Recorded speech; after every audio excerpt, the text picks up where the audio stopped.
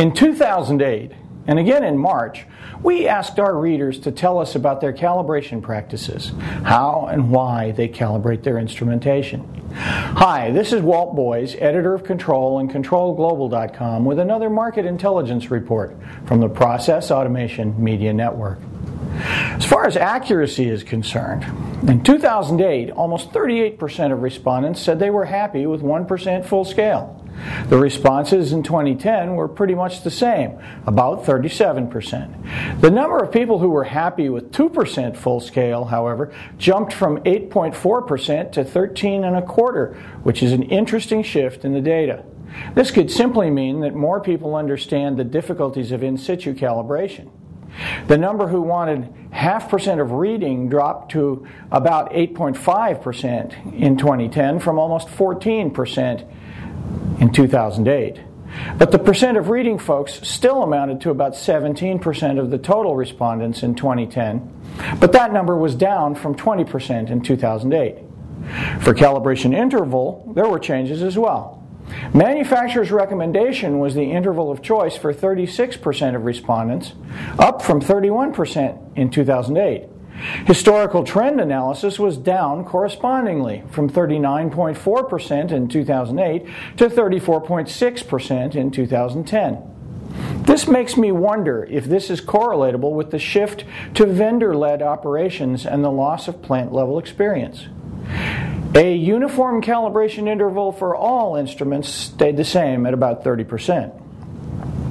Now, there were significant changes in the types of field calibrators that our readers use. Multi-parameter calibrators went from 42.6 to 54%. Documenting calibrators went from 26% to 33%, and vendor-specific calibrators went from 39% to 51%, while single-parameter calibrator use declined from 69% to 66%, and the use of calibration software for PCs or laptops stayed essentially the same. Now, when we asked for preference, a very different picture emerges. The preference for single-parameter calibrators declined from 28% to 25%. Vendor-specific calibrators went from 6.5% to 10%.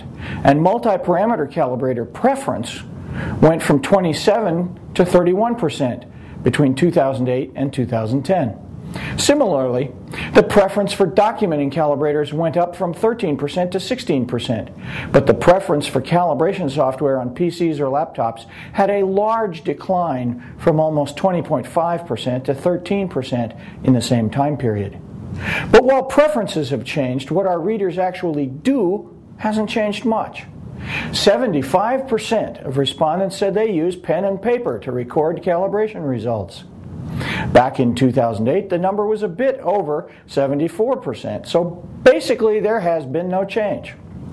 Documenting calibrators came in at 24% this time, as opposed to 26% in 2008. And the use of calibration management software has increased somewhat, from 43% to 49%.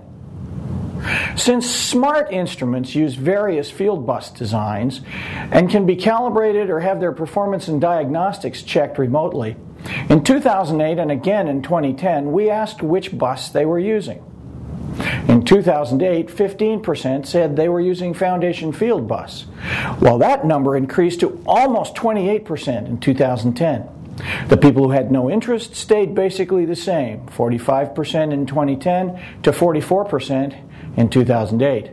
The number of people said that they didn't use Foundation Fieldbus but would find it useful declined from roughly 42% to close to 28% in 2010. And this correlates well with increases in FF usage that we have seen. Nearly as large an increase was seen in heart use, from 61% in 2008 to 73% in 2010. Interestingly, the don't use but would find it useful crowd barely changed, while the not of interest group declined precipitously, from 24% in 2008 to 12.5% in 2010. Obviously, there's been a push from not interested to currently use for heart. Profibus use has seen some shifts too. In 2008, 52% said they weren't interested. and that's now 46%. Current users increased from 14% of responses to almost 30% in 2010, while the don't use but would find it useful responses declined from 35% in 2008 to 25% in 2010. Clearly, the field buses are beginning to make their influence felt. For 2010, we added a Fieldbus, wireless HART, which wasn't available in 2008. Current users amount to about 13% of respondents, while the don't use folks were at 49%. If the other Fieldbus data is correct, we can expect to see many of the don't use respondents moving into the current user category the next time we run this survey. So we've seen that while the use of multi-parameter and documenting calibrators has gone up, the use of pen and paper has remained the same. This surely indicates how conservative operations and maintenance personnel in the process industries can be. This has been a Market Intelligence Report on calibration practices. I'm Walt Boyes for the Process Automation Media Network. Thanks for watching.